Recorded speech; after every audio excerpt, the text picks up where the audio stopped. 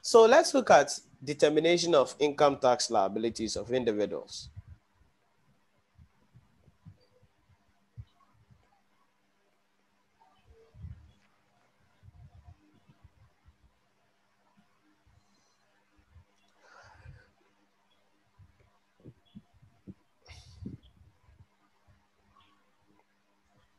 We'll talk about partnership later on. So now we want to focus on individuals.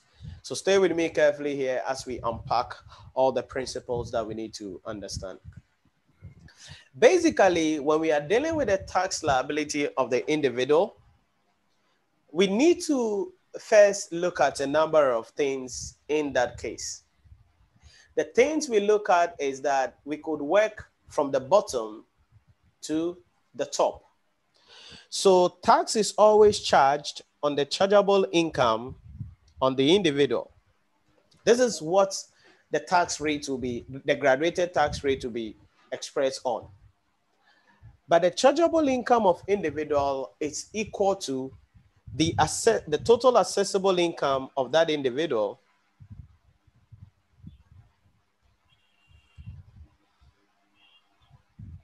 minus all personal reliefs.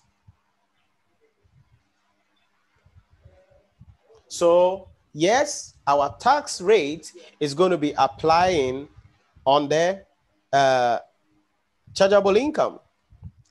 But then the chargeable income will be total assessable income minus personal reliefs. Now, when we say total assessable income, what exactly do we mean? Total assessable income simply means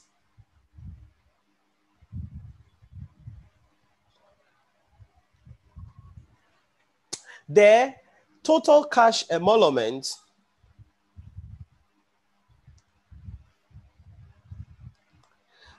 plus benefits in kind or non-cash benefits. And we're going to expand on these things in a moment. So the total cash emolument is equal to, total assessable income is equal to the total cash emolument plus the benefit in kind or non-cash benefits. We will get into that in a moment. Now, when we say total cash emolument, what exactly do we mean? Total cash emolument, it's simply going to be equal to the basic salary of the individual in question plus cash benefits received or allowances in cash. That is total cash benefits. That is total cash benefits. Now, this is the part of the lecture where we're going to be start to expanding the issues. Then the question we ask ourselves is, how do we get there? Basic salary. So basic salary is usually going to be given to us directly in the question. But sometimes the examiner will tell us that the person is on a salary scale. So for instance, let me pull up an illustration. Name Limited, employed Cocoa Boy on a salary scale of 12,000 cedis minus 1,200 times 15,000 cedis. This is what I want you to focus on, the salary scale. So there are times when the basic salary will be given to you in the question. Other times you would have to calculate it yourself. What does that mean? So if you have this is what is referred to as the salary scale. Okay, the salary scale. So if you have this, what does that mean? This is what it means. When we have this salary scale, it means the minimum salary the person can take during the term of employment is 12,000 cedis, and the maximum salary the person can take during the term of employment is 15,000 Ghana cedis. Stay with me carefully on that. What does that mean? So again, let's expand on it. What this salary scale means is that in the first year, the person takes a salary of 12,000.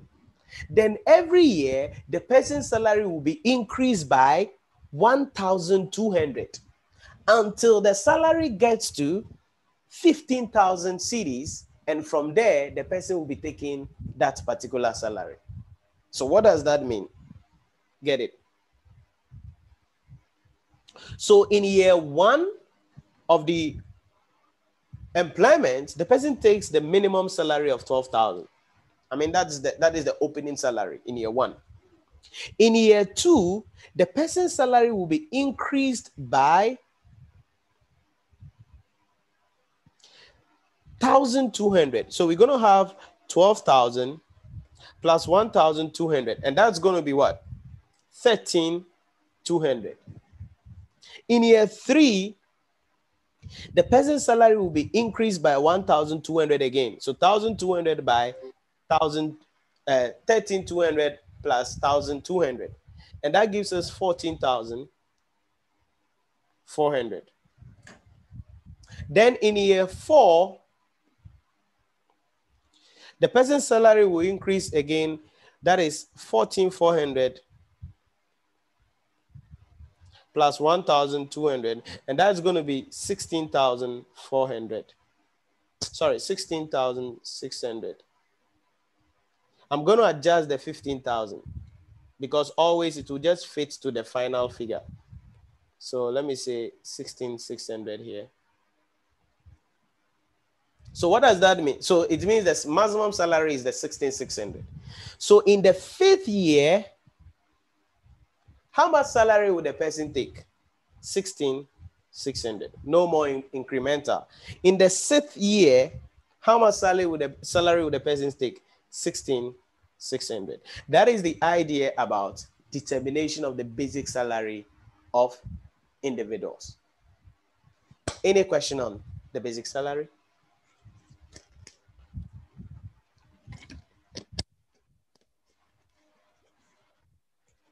Okay, we're good. So that is how we determine the basic salary. Then the second thing we ask ourselves is, okay, what are the cash benefits that the individual is likely to be receiving? What are the cash benefits that the individual is likely to be receiving? So let's look at benefits, cash benefits, or allowances. When it comes to the cash benefits or allowances that a person can get, there are a lot of them. There are a lot of them. We could have risks allowance. We could have meal allowance. We could have refund of medical expenses. We could have issues relation to bonus. We could have issues about overtime. But stay with me carefully here, because there is something you must know about bonus. Stay with me carefully here. There is something you must know about overtime, because you don't just get up and bring these guys to the scene. Otherwise, you'll be committing a sin. If you bring them to the scene, you'll be committing a sin. So you got to be careful about the principles surrounding them. So there could be risk allowance, there could be meal allowance, there could be refund of medical expenses coming in, and others. So let's pick these one after the other and talk about them real quick. Sometimes the risk allowance will directly be stated in the question.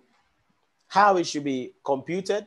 The examiner could say Rick's allowance is 5% of basic salary. So if he says that, boom, just take 5% of basic salary and you are gone. That is all. Meal allowance, it could be directly stated in the question. Medical refund, it could be directly stated in the question. But you got to be careful here. If the medical thing, it's available for everybody in the, how do we call it? In the organization, then it shall not be included in the determination of the chargeable income of the individual.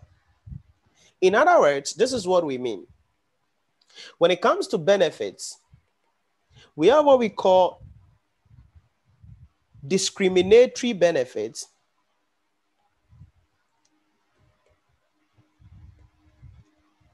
and then non-discriminatory benefits.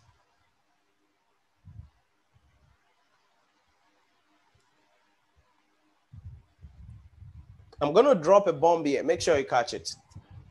When we say a benefit is discriminative, it means that benefit is only available to a selected few or individuals within the organization. That is discriminatory.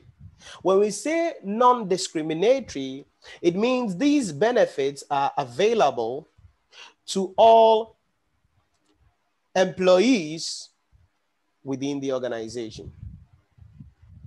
Stay with me carefully here. If the benefit is available to all employees within the organization, it shall not be included in the determination of the chargeable income of the individual.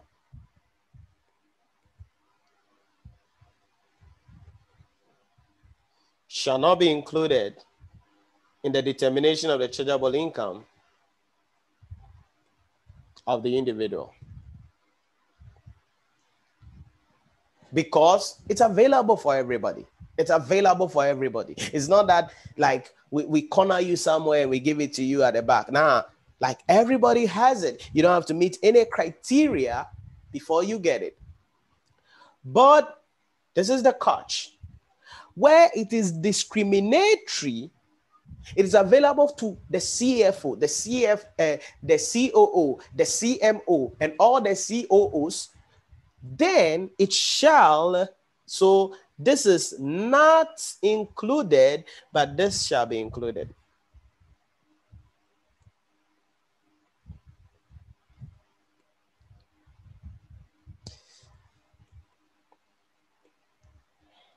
So this shall be included in the chargeable income of the individual.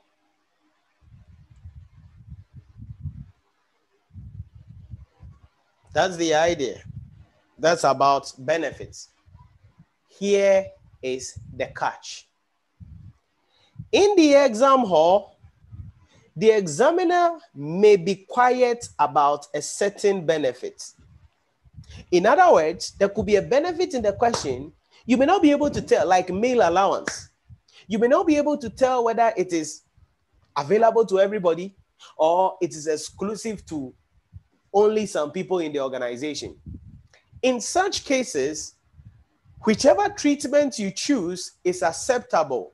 All you must do is state the assumption you used in the treatment of the benefits.